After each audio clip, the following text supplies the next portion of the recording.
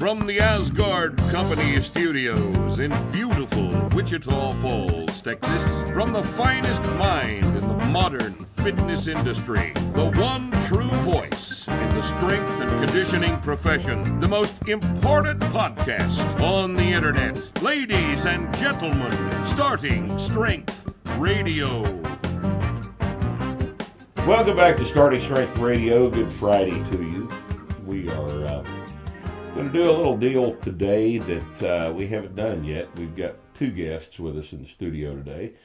And there has been a flurry of activity from the vegan community. And that's the correct pronunciation. I don't want to hear all that vegan shit. It's vegan. I know how it's spelled. I know what vegetable is spelled like. I know what vegetarian is spelled like. And you people are vegans. And you are typical leftists in that you will lie. You will propagandize. You will distort facts. You will lie. And one of the things you lie about all the time is the beef industry in the United States. And what we're going to do today is talk about that at length. And I have with us in the studio today two friends of mine. Jenny Johnson works for Timmerman Land and Cattle. And Timmerman Land and Cattle, you don't know that name, but Timmerman Land and Cattle is the largest beef producer in the United States. They have cattle and land all over the country and produce millions of head of cattle a year into the beef market in the United States. And with me is my dear old friend Richard Lehman. I've known Richard about 45 years. And Richard has been in the cattle industry since he was 16. So was it 52 years you've been absolutely in the cattle business, and Richard knows where all the skeletons are buried. All right, we're going to talk to both of these people today about the beef industry in the United States. Thank you guys for coming in. You bet. I dragged them in off the street from work, so not a problem. I'm glad to have you here. Let's talk about the beef industry in the United States, because this has been so mischaracterized.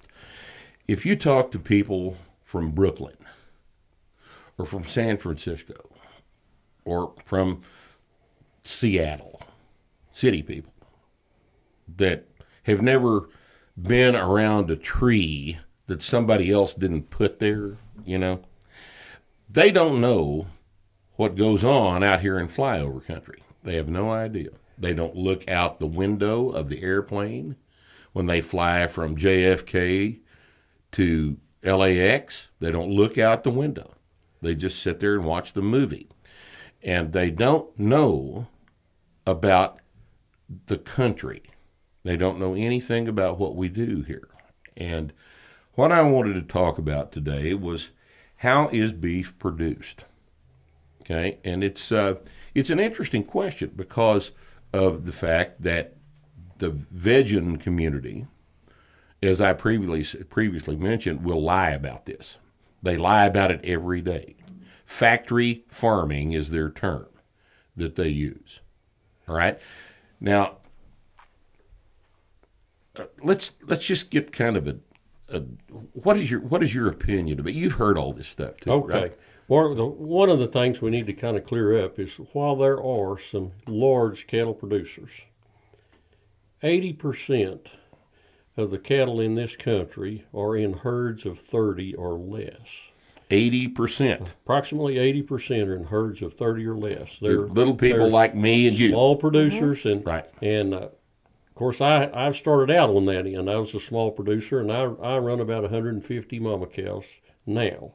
I've grown, and I have a ranch in Texas and a corresponding place in Oklahoma, both sides of the Red River. And there's a lot of misconception about how these cattle are treated. I mean, we are absolutely stewards of our cattle. We treat them the very best. Well, you have no choice. And this is another. This is people. One of the giant misconceptions here is that it's cheaper to treat them bad. Absolutely. That it is to treat them good. That's crazy, Mark. The economics dictate the treatment. Absolutely. Right? Absolutely. And what they want to see in the packing plants is an animal that's free of bruises, that's not crazy. His economics are entirely better than one that's been in any form mistreated. Right. This good treatment animal is the one that'll make money for everybody. Right. And when you talk about the vegetarians, one of the things that they're missing the whole concept here is they're getting a vegetable burger, but they're not getting a healthy, wholesome beef burger. Right. The real thing. What they're getting is a burger that's loaded with artificial flavor, colors. They eat basically additives. Absolutely. It's the difference between Coffee Mate and milk. Let's don't forget preservatives. Right. If you don't want to eat beef, why do you want your burger to taste like beef? like beef? There you go. Isn't that funny? I don't get it. It is funny as hell. They can't really get past that, can they? I think the vegans are proud of the fact that they don't eat anything that looks like beef. But I'm, and we get questions about this on our seminars all the time. As far as I'm concerned, veganism is an eating disorder, and I'm not a psychologist. I'm a strength coach, and I deal with the best way to get strong and recover from training, and that's with animal protein. So I don't want to talk about these people very much. What I want to do is tell everybody else that's interested, where does beef come from? All right. Now, Timmerman's organization, tell us about that. Okay. You've talked to him about this, and he said, go ahead and tell him. Right. So and I'll tell you right now, the vegans have said that the ranchers and the farmers won't talk about this. Oh, we're openly to talk. We want to talk about it. Certainly. We want to educate everybody on what we're doing every day. Right. So Timmerman LLC wants to take from the very start to the very beginning. We know exactly where our beef has come from, how they're backgrounded, right, how they were raised, right, what they're fed, from start to finish. Right. I mean, and if we raise a lot of our own calves, so we know the background of cows, but the cattle that we buy or that they go out and buy to turn out and raise, they're coming from backgrounded other ranches from other parts of the thing. So, you want to know. We truly want to know, and we care about where those cattle came from and how they were treated previously to us, and and how they're tracked with the new electronic IDs in their ears, so you can track that same calf A from the time he hits the ground until the time he goes to the slaughter plant. His whole history, and they strive to do that with all of them, with all of the cattle. One of the biggest things that we do, Mark, we are grass growers. We harvest. Our biggest crop is grass. You are grass farmers. Absolutely, and we harvest it with our cows. Now, it's interesting that people seem to think that we're raising cattle in factories. All right. The fact of the matter is that most of the land in the United States can't be farmed. That's absolutely correct. And it can't be farmed for topography, for water supply, rainfall. There's all kind of reasons why you can't farm everything. But you can graze it. So you make it productive by farming the grass Absolutely. that's on it and turning the grass into meat. And that's basically what the cattle industry does most of the time. There are specific breeds that are adapted to different environments. A lot of people don't know this, but the Brahma breed are a different species. Yeah. They are Bos indicus. While the British and English breeds are Bos taurus. And they're more adapted to higher, drier climates, and While these Brahmers, they thrive on the heat and humidity. Yes. And but they're a good cross. You can intermix these bloodlines and find something that's very good for the central divisions of climate. You know, like North Texas and right. Now there are two basic ways to produce beef into the market from the producer standpoint. If I understand this correctly, you can run heifers like Richard does, breed the heifers, get a calf crop, raise the calf crop, and sell that. Yes, sir. Or you can buy calves, Yes, sir. graze them, Grow them buy out. calves from somebody else, Get them bigger. graze them, and sell the gain. Yep, absolutely. That's Right? another way. Those are the two basic streams that a producer deals with in terms of the market. So what does Timmerman do? Both. We do both. See, the place that I manage here, you know, I have X a number of mama cows. So we're raising our own, but we don't, here at this place in Texas, we don't keep the heifers. We don't keep any replacement heifers. Right. So if we come and need to replace some cows, we'll just go and buy new mama cows. New mama cows, breed them, and then from the time the calf hits the ground until the time you're through with him, how long is that? He's about a year, really, by the time he leaves me. Because when I wean over here, you know, it's 6 months, 7 months of age. They just go, still here in Wichita, but to another location, Right. and grazed out on wheat until May. And they'll leave here weighing 900 to 1,000 pounds. And then Right. from there, they go and finish at the feed yard. Right. And then the other In the stream meantime, is buying stocker calves. in the meantime, that calf's mother has calved again, and Right. the circle goes around again. Here we go for a new You year. strive. You have to. What we're taking care of is the mama cow. I mean, Sure. she is golden, and She makes you money. yeah, absolutely. Absolutely. She makes you money, just like dairy cows. They make you money, so you treat them good. What's the average useful lifespan of a mama cow? Oh, depends on. How many you got that are 10? Probably over half of them that are probably 10 to 15. Yeah, 10 to 15 10 years to old. 15 years And then old. they're about used up when they're 15 years old. You better be thinking replacements. Right. Yep. And we ship them and Ship them and start a young cow. start another one. Yeah. So, stocker calves. If you're not going to raise from heifers, breeding heifers and making your own calf crop, what do you do? There's a ready market. There's a ready calf market everywhere. The other producers in the state, there's community sales. A lot of calves come through the livestock markets. And the big operators, of course, you're not able to raise enough cattle for what you want to graze out as yearlings, so you buy calves. And a world of those cattle come from the southeast, Florida and Georgia and Mississippi, even Kentucky and Tennessee. A world of cattle come from the east to the west, because it's cheaper to send the calf to the feed than it is to send the feed to the calf. Right. Because there's a lot less pounds involved. So you'll buy calves that have been weaned, Yep. and then when they're ready to graze, you'll buy them at that age, put them out on Put them on the pasture wheat. Yep. or on wheat. Now, when we say wheat, what we mean is wheat is sown in October, Yep.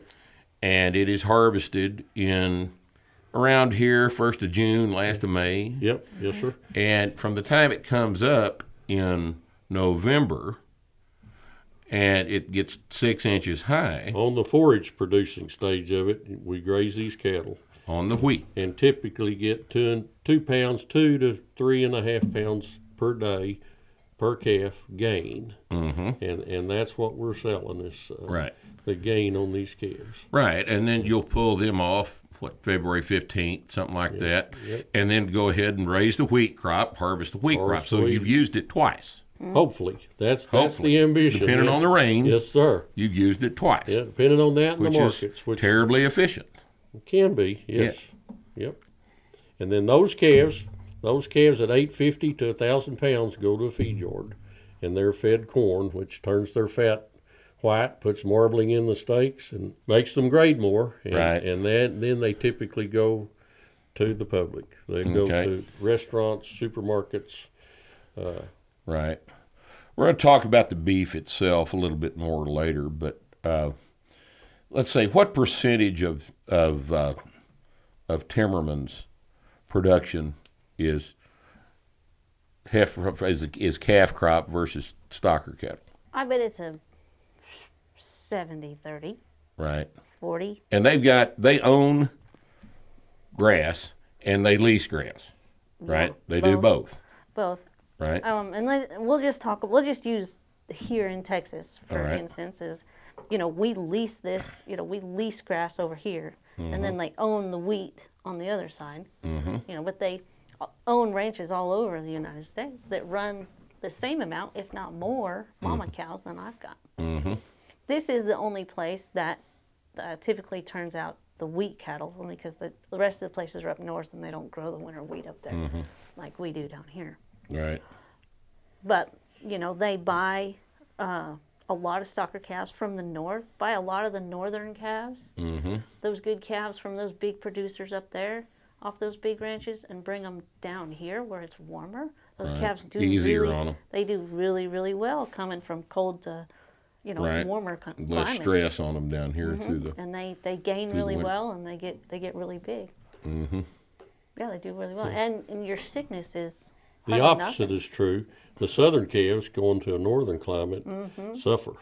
They're not acclimated, and that's one of the hurdles you have to jump with the southern and southeastern calves is to get them acclimated. So if in Texas we're buying them from the southeast, that's kind of a lateral move, whereas Florida Panhandle cattle going to Montana is probably not what you'd call a good idea. Oh, It's tough. that can be really tough. Yeah. Because, cattle, they get altitude sickness just like people do. Oh, yeah. Yeah, I know all about that. Altitude's hard on. Absolutely is. Hard on an old guy, for sure. Yeah.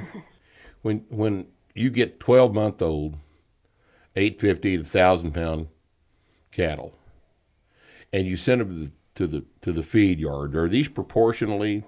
Are these mostly steers, or is it a mix of heifers and steers? Well, I'd say it's 50-50. About 50-50. That's about what your calf crop is Sure. 50-50. Sure, of course. And an equal amount of heifers probably go to the feed yard as the steer calves. The steer calves are a little more they're a little more economical because they feed a little bit better, they gain a little bit faster, and they're not as prone to as much fat. There's not as much waste in a steer as there is a heifer carcass. Right. And the end product is worth a little bit more than a heifer. So if there is a factory aspect to this industry, it's the feedlot business. Yes, sir. Right? So Yes, what's a feedlot look like? Oh, it's a big area of cattle pens with feed bunks, and they've got a hospital pen just like everybody else. If they've got something sick, they're going to do their very best to keep him alive and to treat him humanely and get him over whatever ails him. So we can sell him. So we can sell him. He's ultimately going to go on the food chain. And Sure. It's to everybody's advantage to take care of these things. They're not just kicked out there and forgotten about, dump feed out to them and don't look at them. They're managed daily. Oh, those pens, those feed Oh, yards. my goodness. Those men and women that work in those feed yards spend numerous amount of hours riding through and looking through and studying those They look cattle. at every head You every bet they day. do. Everybody is looked at Every day. day, absolutely. Yeah. To watch and see if something's getting sick. something's sick. Because if something's getting sick, it's going to get everything else sick. We got to cull that thing and they pull treat it it. out. And he Right. will not enter the food chain if he's a sick animal. He will Right. not. Now, Jenny told me something that I found interesting the other day. Timmerman is running, and this is associated with the feedlot question because everybody always thinks that cattle are given hormones and antibiotics all the time. This is absolutely not true. Absolutely not true. Absolutely not true. No. Absolutely not true. You're telling me that Timmerman participates, a huge part of their cattle participate in the hormone-free program. Hormone-free beef, yes. Right. So let's talk about hormones and antibiotics here in a little while. But I want to discuss that at length because there's so much misconception about this.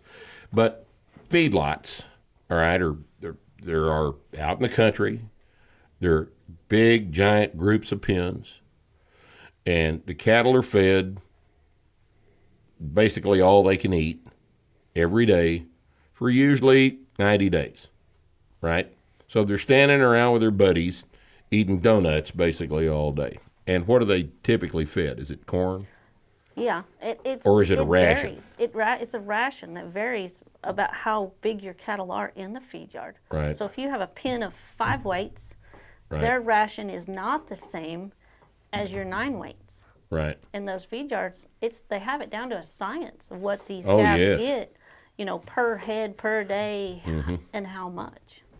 And they know how much each one of the animals is eating per day, in terms of calories and protein, fat, carbohydrate, all that. Most of the yards, nutrition science stuff. Most of the yards have a nutritionist on staff, right, to feed these calves the most economical way they can to get the most amount of gain on him in the shortest amount of time. Mm-hmm. And it's all about economics. Now, if you talk about steroids, a lot of the yards today, they have all natural cattle. It's what because they're worth more money. It's what they're demanding. Because of the public perception. It's what the public is demanding. Right. They're going to meet that demand, and if that's what they require, they've got a certain amount of cattle to meet that demand. Right. Their other cattle, they do use steroids. Years ago, it was stilbestrol, and they've stopped DES. They've stopped the use of that, but they never were able to show anything negative about stilbestrol. It was a good growth hormone. And now Ralgro, both of these compounds are non-steroidal. They're actually non-steroidal estrogen-like compounds. They're not actually steroids. There you go. And so the perception is all cattle are fed hormones, right? Not true. And the perception is that all cattle in the feedlot are fed antibiotics. No, we true. don't. Why would you spend the money on it when it's not necessary? When the animal is not sick? There you go. Antibiotics are not free. They're not free. We don't. I don't. Do you guys just spend money just because it's fashionable? That's not what happens. They're also closely regulated now. Right. All antibiotics come with a veterinary prescription today. A large amount of them, and by 2020 for an animal. Yes, sir. Mm-hmm. For an individual animal. Yes, sir. Not for the whole damned herd, because that's the perception. They're just shoveling these drugs out and giving every animal in the feed yard all these drugs. It's not true. But that doesn't stop them from saying it, though. No, because it's a useful lie. The big problem with our public today, as close as they are to agriculture, was their great-grandfather. Yes. And they've grown away from that. They've grown away from the family farm. It doesn't exist for a lot of people anymore. No. And the majority of the public has no idea what they have what you guys do. What they have no is idea a lot of misconceptions. Yes. And that have been fostered by the media. Sure. Absolutely, because it's useful to make everybody hate everybody else. Passion is what's fashionable. So feedlots will take a 12-month beef and turn him into a 15-month beef, 90 days of feed, and then when he's done, and is there a way, or is it just a 90-day prescription? How's that decided? Do they look at the carcass, they look at the animal and decide how he's going to kill? And a lot of it's weight. Just want him to a certain weight. Yeah. They'll run those calves down the alley and weigh them things at a certain point because they pretty much know. They've been doing this for a while, and they know what those calves, what percentage meat he's going to cut out, and just about what percentage bone and fat. They know when they get to a certain weight that it's time to butcher that calf. And it's interesting to me that the terminal beef market is the grocery store. Yes, sir. Yeah. Right? Yes, sir. A sirloin steak needs to take up a certain amount of shelf space on the little styrofoam tray. If it's this big, would come off of a 3-year-old. A 3-year-old Charolais. He ain't going to fit. He's not going to fit on the. He's not going to fit on the shelf. We want the sirloins to be about this big, and that's when we kill, because it fits the terminal beef market. Eye appeal. Yes, eye appeal, Absolutely. but it's shelf space. The stores, Yeah. It's that too.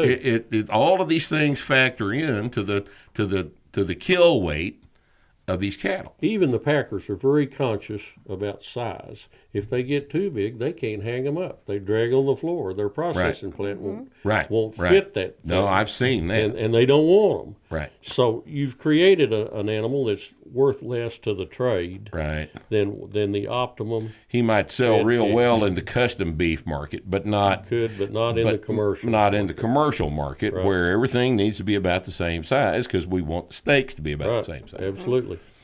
Absolutely. Now, Right. there are niche markets. Right. The Japanese calves are the rage right now. These Wagyus. There's a boy in Austin that's feeding them things 400 days, but it costs you Can you imagine what the hell that costs? costs you $100 to eat a steak off one of his calves. Right. But he has a niche People market, will pay for it. and they're doing it. And People will pay for it. That's absolutely I true. understand that they're delicious.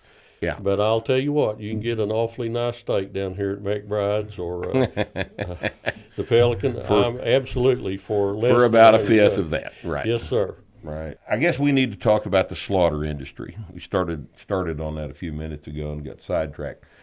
I mean, it's obvious if we're going to make beef, we got to kill the cow to do it. Right?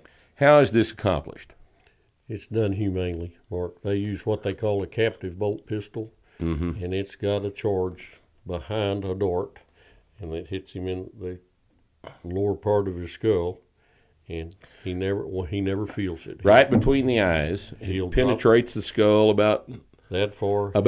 an inch and a half, 2 inches. He never feels it. Suddenly, He'll drop in place in right frontal there. cortex, and he falls down. They'll bleed that calf out, Then they cut his throat, cut his throat, and haul him up on the hooks, he becomes skin him and gut him. Yes, sir. Then once they get that done, they split him right down the middle, and he becomes They two take- sides. Great care not to let any of his intestines, any of the Oh, internal fluids, absolutely. That's great pains to Right. none of that ever touches his beef, because that's where you get E. coli. E. coli and some of the Other strep types of contamination. contamination. Right. Absolutely. But the popular version of this is that the cows are all tortured and mishandled right up until they're walked down a chute, and they're yelling and screaming, and there's people hitting them with hot shots, and they're tortured with electricity, and they shoot them with 22s and all If this you other shit. go to a packing plant, if you Yeah. take a haul a load of cows, say the truck driver takes you can't have a hot shot. You can't take one out of your pickup. That's correct. You It's can't not even it's allowed not even on the allowed property. property. That's true. That is absolutely true. Yeah, so that's so not true. Well, yeah, but it's useful. Useful. It's useful to lie about it. So because we're supposed to just blindly accept the story that the meat that you're eating tonight was tortured before you were going to eat it, so that you won't eat it, right? And that's nothing could be further from the truth. These animals they're handled humanely because it doesn't make monetary sense to stress the animals before you kill That's them. absolutely right, Mark. And you need to stop and think. It's really a daunting task It to is. feed a growing population with a finite amount of land. Right. It is a daunting task, and there are more people every day. Right, and we're we have the same. way better at it than we were 50 years They're ago. not making any more land, Right. and our public needs to realize what a wonderful job we are doing. Yeah. And I don't think they do, and most of them don't care because they don't think about it. Well, I don't really want to get off into the weeds about the quality of animal protein versus plant protein, because a lot of people more qualified than ourselves have addressed that topic. We don't know enough about it to talk about it, but we do understand, of course, that animal proteins, higher quality protein in terms of amino acid profile and plant protein. And that's why we eat meat. One of the first organized human activity 150,000 years ago was hunting. So there's a reason for this.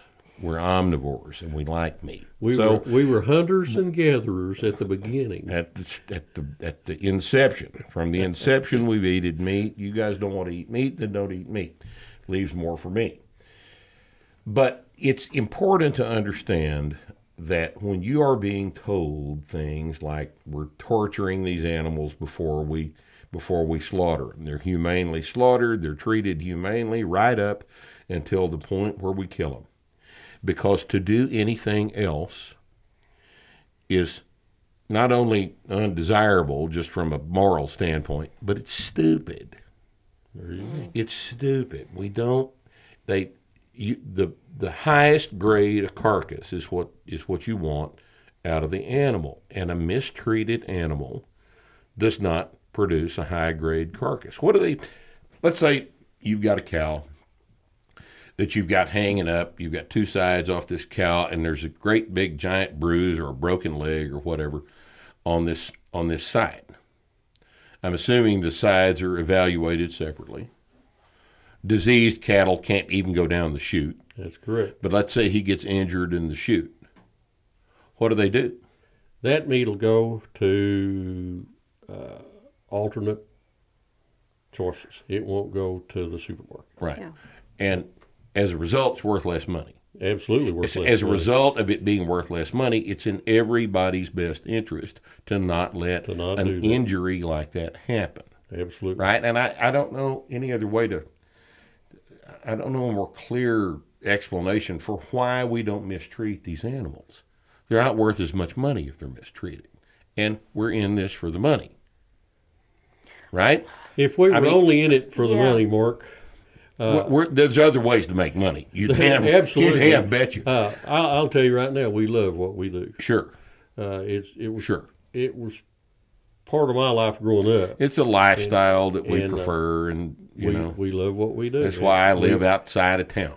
We love our animals. And always have. We love our animals. I'm telling you, we take the best care of them things that we possibly can because they're taking care of us. Right. Right. This is hard for people to wrap their heads around, I guess, because of all the propaganda they've been fed about what the meat industry does to its livestock at every point in the production stream.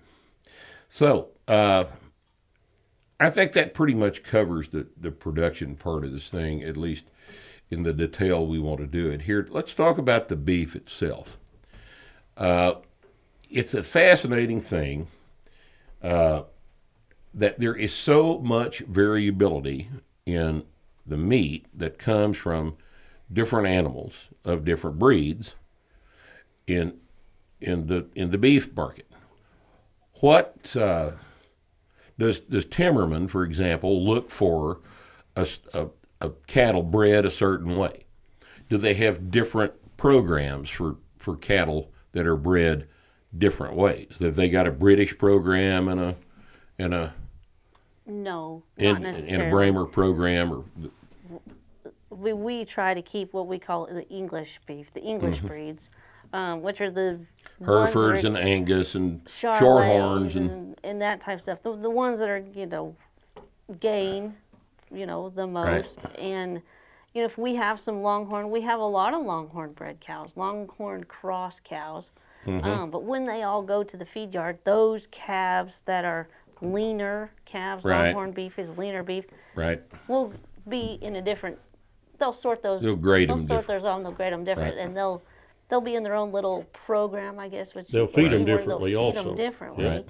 as opposed to because they'll these produce over here. differently. Right. Yep. And by produce, we mean the ratio of bone to meat, yep, fat. absolutely, Yes. absolutely. The grade of the carcass. And the number of these calves will grade choice at a certain day of age. And that's what you're looking for is choice beef.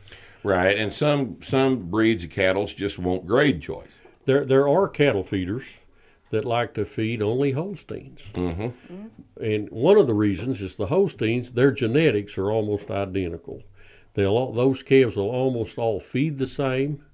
They'll grade the same. They'll eat the same amount of feed. These guys know what Holsteins are going to do in the feed yard when they start them.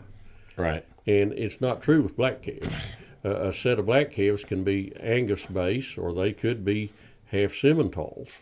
And the number of prime and choice calves will differ according to their breeding. To the breeding, Yes. sure. And most of the higher grades of beef, and beef grades from the top down prime, and that constitutes 4 to 5% of the beef killed in the United States grades prime. It doesn't happen very much. And next down from that is choice. These are terms that you should be familiar with from the grocery store. Choice beef is right below prime, and the beef industry divides that into thirds: lower third, middle third, upper 2/3. Yep. The more marbling. And this has to do with marbling, the fat with interstitial fat in the meat itself. Not the cap of fat on the outside of the carcass. It's the fat in the muscle. In the muscle. The intramuscular fat is the way these things are graded. And below choice is select. And below select is utility. Is that what they? And then the bottom is cutter canner. So cutter canner is where an injured steer would go. Yes.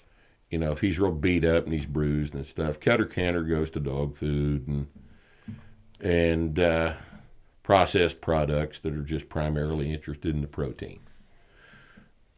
You know, and I think probably most hamburger comes from select carcasses.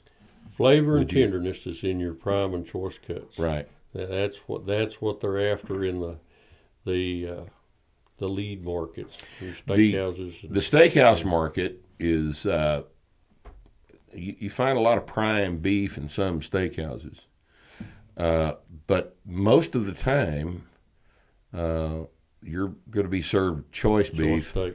That's in a steakhouse. Yep. Yeah, that's the lion's share of steakhouse beef is choice. Right. High choice. And most choice beef is going to come from British bred cattle. And the British breeds, again, are the Angus, the Herefords, Shorthorns, some oddball stuff like Devons and well, but these are all little bitty short cows. They're I can't remember the number, but there's over 300 breeds of cattle. It's big. Oh, it's a bunch of cattle. Of different breeds. And then for the select market, probably the continental breeds are responsible for most of that. And continental breeds, what they call the continental breeds, are France and Germany. So the Charolais, the Bromvies, Simmentals, the big ones. Maine Anjous, these are all continental cattle. Yep. Simmentals, Limousines. Yep. These big French cattle. Yep. Developed in. They're taller, quite a bit taller. They might weigh a third again as much as an Angus the same age. And if you're looking for the ability to turn grass into beef, cattle bred continental are probably better at that. They're excellent. Better at that than the British breeds. Yeah. They're your money makers. That makes money. That's where you take grass, pasture that you can't farm, and turn it into beef. But you can't forget there's a place for the Boss Indicus cattle. Those little cattle they're heat resistant. You can put them in rough country, and they're browsers. They'll graze up somewhat when an Angus cow only grazes down. Right. The browsers have their place, you know. Right. So. Just so you'll know what we're talking about. Grazing animals eat grass. Browsing animals eat leaves. Yeah. For example, deer are browsers. Yeah. The Braver cattle and elk are grazers. They will do both now. Right. But you'll seldom see an Angus cow browsing, and you'll see those old Braver cows browsing quite a bit. Right. So South Texas is going to be pretty thoroughly dependent on country, rough, heat resistant. Yep, and you'll see a lot of those cattle right there. That's their homeland in America. Right. Is the South, the deep South. What breed did they develop on the King Ranch out of Boston? Santa Gertrudis. The Santa Gertrudis. Yeah, they're famous. They're Brahma and Shorthorn. Right. Developed. That's what they originally. Shorthorn being a British breed. So when they cross a continental cow with a British cow, they're trying to get characteristics of both. Of both. Right. Yep. Typically, obviously, you get the hybrid, and he'll have characteristics of both, and that they have what they call hybrid vigor.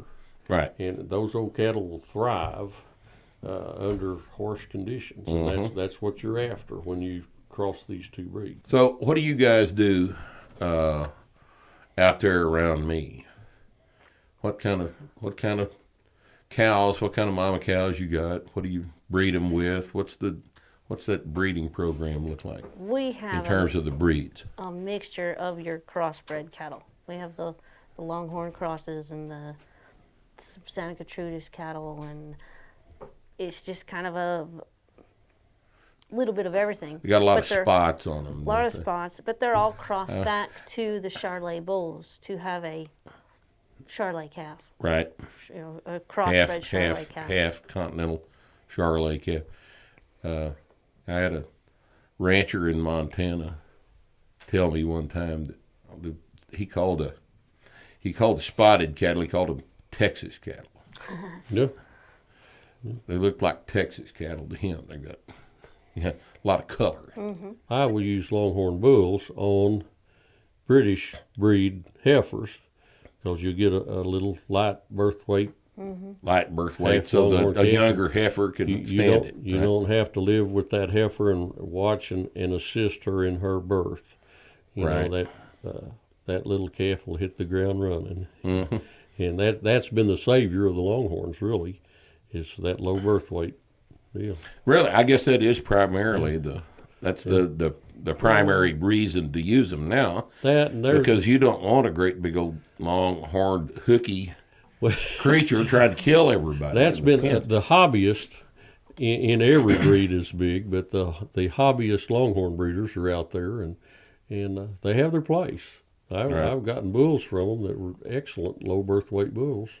So, but yeah, a lot of them raise them just for horn growth. They're beautiful. Yeah. You know. Yeah, we've all seen those. A lot of people on the hoods of cattle. A lot of people want a set of those things on their hood. Right.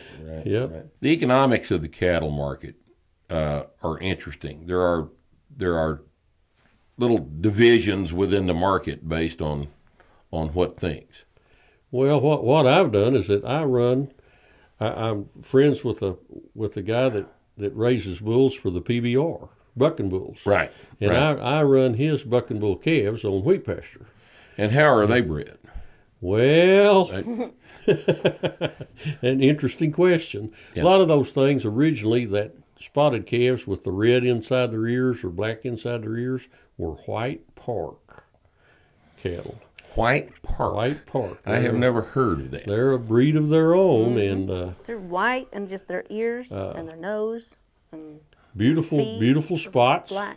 Yeah. Right. They're beautiful. But they crossed them things on Bos Indicus bulls and put some muscle on that white park, and them things jump high. They're big athletic creatures. Jump high and kick hard. Right. Yeah. God almighty, people don't understand how strong these animals are.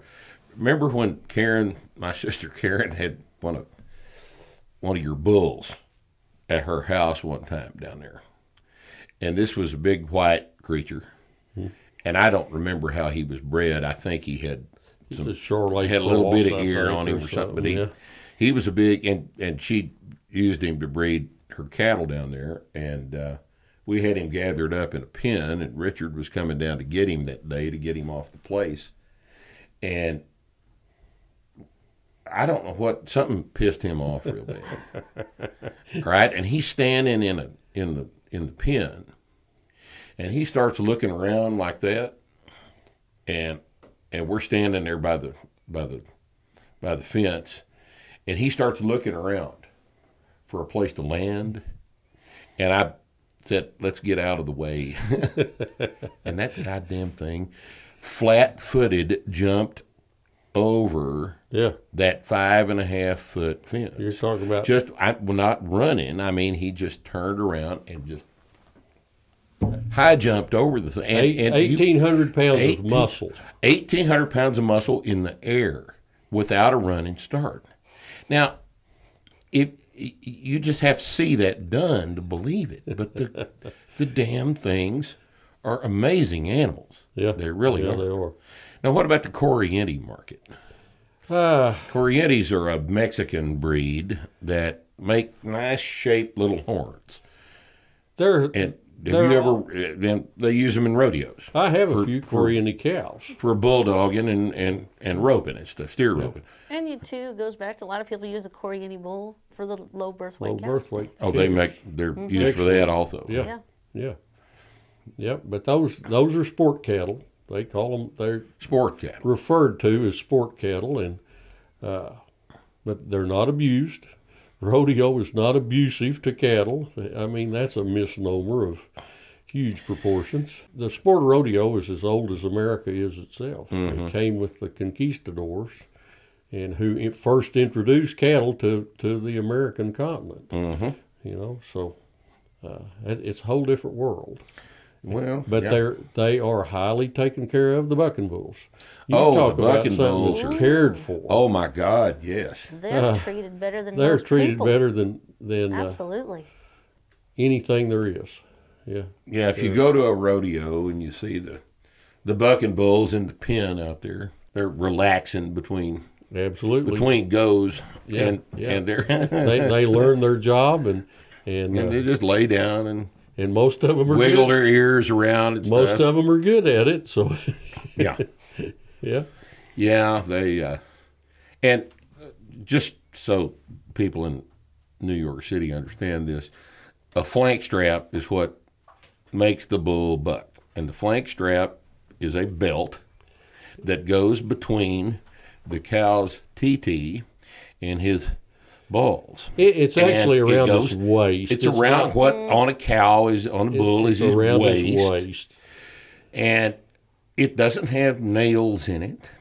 It doesn't have electricity in it. Oh my goodness. It doesn't have tacks sewed into it. It is a strap. It's a leather belt. And you put it on him, and it's got a buckle on top of it. And when they load him into the chute, they put the belt on him, put the bucket strap on him, and right before they open the door to the chute, they pull it tight. Now, this pisses him off. At most, it's an irritant. It's an irritant. But more than anything, an experienced bucking bull has learned that when the strap goes on, he bucks. He does his job. And he tries to get the cowboy off his back. 90% It doesn't hurt him. Yeah, and 90% of them will do it without it. Right. Because that's what they're bred to do, and they love it. They learn that when the door opens, they buck. This is just his cue to try to get the cowboy off his back. Sure. Now, I would imagine that every once in a great while, a particularly athletic bull will run into the fence or run the cowboy into the fence. But I assure you, people in New York City, that the cowboys get hurt way more than the bulls. way more than the bulls do. God, I've seen some stuff. I've seen bulls that do things that you cannot believe that they're able to do, jumping up in the air 8 feet off the ground with a guy on his back. It's just, and turn a circle before he lands back down on the floor. These things are amazing. Yeah. It's amazing. They're amazing animals. Yeah. And something that's that entertaining is taken real good care of. Absolutely. What other niche markets are there? Oh, I guess like some of the longhorns, hobbyists, but there are people that specialize in growing heifers, replacement heifers for other producers. Specialize. And then there are producers that specialize in bulls, high grading good bulls for somebody to put in their beef herd. Right. You know, bulls that have proven that their genetics, their get will grade high. Yes. Up toward prime. Yes, and those are typically niche markets. Right. And that's a growing thing. That's a way to survive in the volatility of the open markets. What percentage of the prime beef market is already bought, goes to restaurants under contract? You just don't hardly see prime beef in the store. Mark, I don't know. That's a good question, but I wouldn't know. I bet it's the exact answer. Vast majority of it's probably already committed to for it. Yeah. So if something comes through the plant and they cut it at 6, they grade the beef by cutting the carcass between the 6th and the 7th rib and looking at the rib eye and looking at the marble. And I would imagine, I don't know if you can confirm this, if a carcass comes through the plant and it happens to grade prime, then it's pulled out and it's stuck in another room. But there it's hung up at the packers. Yeah, that's what I mean, at the packers. The packers have already given us as the producers our money. You know, it wasn't last week. It was like, you won't be paid on the grade. Right. No, but you're not paid on the grade. Packers are making that. If they can find a bunch of prime beef in this bunch of steers, then the packers make the money on it because then it sells. They've got buyers. You got paid $1.15 for the thing, and you're paying $8 something per pound at the grocery store. Well, you're paying $8 a pound at the grocery store for choice. For choice.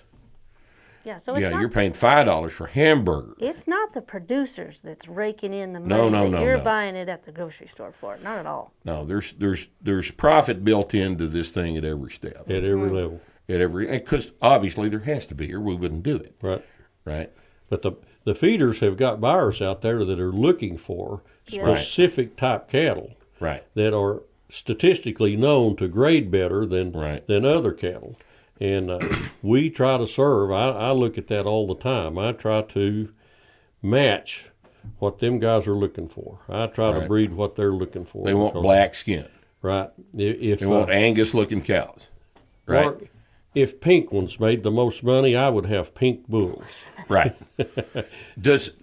I've always heard that there's not really much difference between the way a red Angus will grade and a black Angus will grade, but from what I understand, the black Angus command a higher price even than the red that will grade the same way, because the perception among the packers is that black cattle grade higher. Right. They don't want to have to think about it. Statistically, black cattle will feed more efficiently and grade higher than cattle of any other color. Right. Statistically, so they will typically give a little bit more money for black cattle. Right. So a lot of people pay attention to that. We breed for black cattle. Sure. I have black bulls. And I have a few Charolais cows, a few white cows. But I can put black bulls on and make those Charolais cows have black calves. So I can gain some of the good traits from those Charolais, but I can make her calf have a black hide. Well, and if I was going to feed 2 or 3 steers up, the smart thing for me to do would be find 3 black steers. Absolutely. Because they're going to stand a higher likelihood of grading higher. Right. Absolutely. Of having a better carcass and a little bit better beef, a little bit more what you're looking for. Now, what has the grass-fed market done to this? None of the economics of the cattle business. Because that's a big popular thing right now. They'll pay a little bit of premium just for grass-fed beef, and they need to, because that grass-fed calf will take longer to reach a certain weight. So, if it takes longer for him to get there, he costs the producer more money to get him there. Well, all right. So, if you send an 850-pound steer to the feed yard, what's he going to weigh when they kill him? 11? Typically about 1,400. Yeah, way more than that. 1,400. About 1,400 pounds. 1,400 pounds. Yep. So if you're going to kill a grass-fed steer, what does he need to weigh? They want him to weigh up close to that. Yeah. That means he's way older then. Yep. On grass to make the same weight of beef, right? That's correct. And he's been around longer, so he's going to costs the producer more money. Yes. To generate, because you don't have a chance to turn a profit on him. And his meat, he's not going to grade the same as a calf that's been raised on corn. No, because it's his impossible. His marbling will be different. His marbling will be, he won't have any marbling, or not nearly as much. And his fat's a different color, isn't it? His fat's more yellow. That meat will have a little more texture to it Right. than a corn-fed. I have had grass-fed beef before, and I didn't like the flavor. And this is different. You know, It's a it tastes little more like venison to me. Kind of gamey. It's Almost got a gamey. stronger flavor. It's something I could get used to, but I prefer grain-fed beef, and I think most people do. Grass-fed is real popular right now. Now, grass-fed hamburger, that'd be fine. Yeah, you never. But know they're the going to difference. have to add fat to grass-fed hamburger, and where the fat comes from might be real critical to the integrity of the product, right? Is it grass-fed? If they had to add 20% fat to it, who donated the fat? Well, it wasn't the grass-fed. No, it was a fat calf. It was a fat calf that had been finished on grain.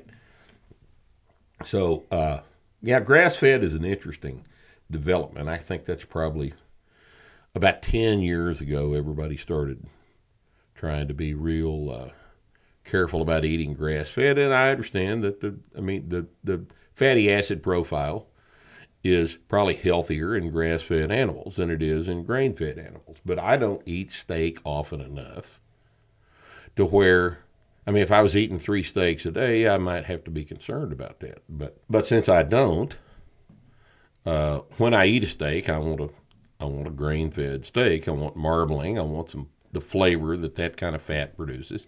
I prefer that, and I think most people do. Beef is the most wholesome, satisfying meal that you can have in America today. Safest. As far as I'm concerned, if you don't have access to elk meat, I prefer elk meat. Elk meat's delicious. Oh, God. Have you ever had moose? Not moose. Oh, Elk, good. yes, but not moose. Elk's good. Elk hamburger, oh, it's good. But most people don't have access to it. Yeah. So for what's commonly available to you in the grocery store, beef is the best deal. Now, we're just talking about the beef industry here. The pork industry is a different matter entirely. I'm glad I'm not in the pork business. One of the reasons pork is so cheap is because that process is very, very efficient. That's true. That's exactly right. Because the gestation period in a pig is so short. So Right. Those sows will have 3 litters a year, won't they? it's 3 months, 3 weeks and 3 days. is in And every so sow. they'll breed them 3 times a year. And then Cow And gestation. every litter is 10 or 12 and pigs. at 3 months they can They're reproduce. ready to go. Cow gestation is 9 months. Same as I people. thought it was 11 months. That's horse. That's horse. Oh, yeah, all right. Horses are 11 months. Cows are 9.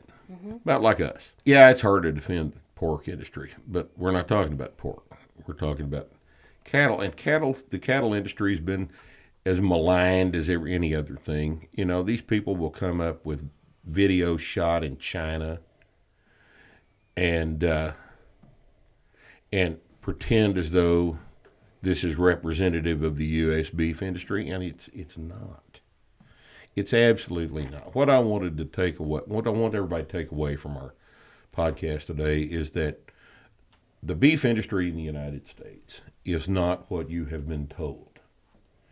All right, It's the our safest factory. beef in the world. It's the safest beef in the world, and to the extent we have a factory, it's my mesquite pasture in Wichita County.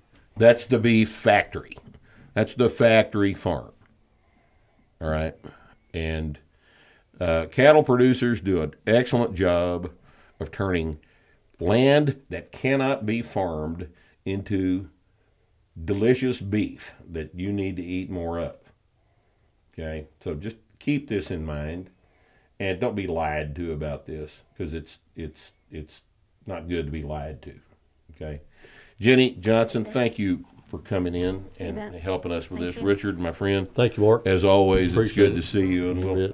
see you next time on Starting Strength Radio.